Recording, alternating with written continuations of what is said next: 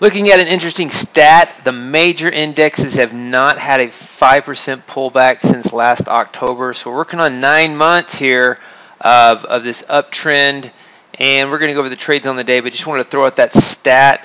This market is pulled back a little bit off the highs, but it gets supported every single day.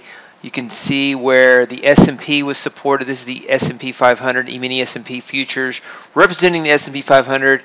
And on Tuesday, you see this pullback. The advanced decline line was at minus 1,000. And it pulled back, but then it rallied and came close to the close, and then pulled back again. And the advanced decline line was also minus 1,000 at the lows, greater than minus 1,000. And then it rallies and closes higher. And so that did set us up, the divergence between the advanced decline line lows and the market making new highs, set us up for a gap down. Also news out of Japan.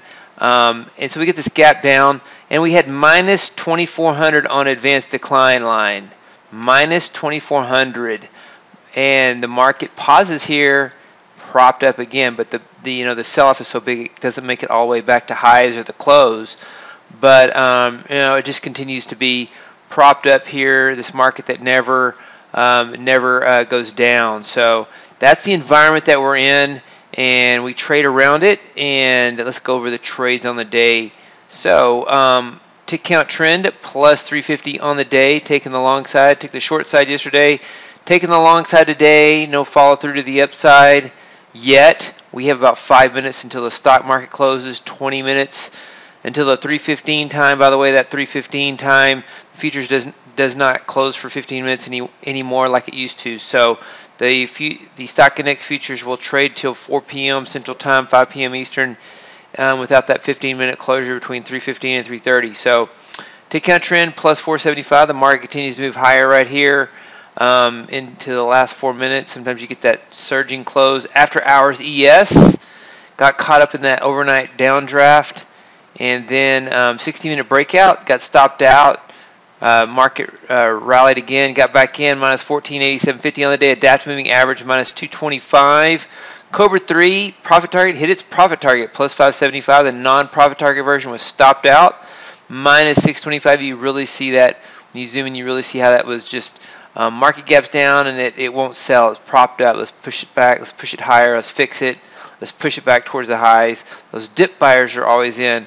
But the overnight strategies minus 1,025, lost on the day on Asia 4, E-mini S&P, and then all strategy access ES2, gap continuation reverse minus 275, VSD minus 612.50, tick fader minus 625, tick wave plus 287.50, NQ. Let's go over the NQ trades. Cobra 3, profit target, non-profit target version, both lost.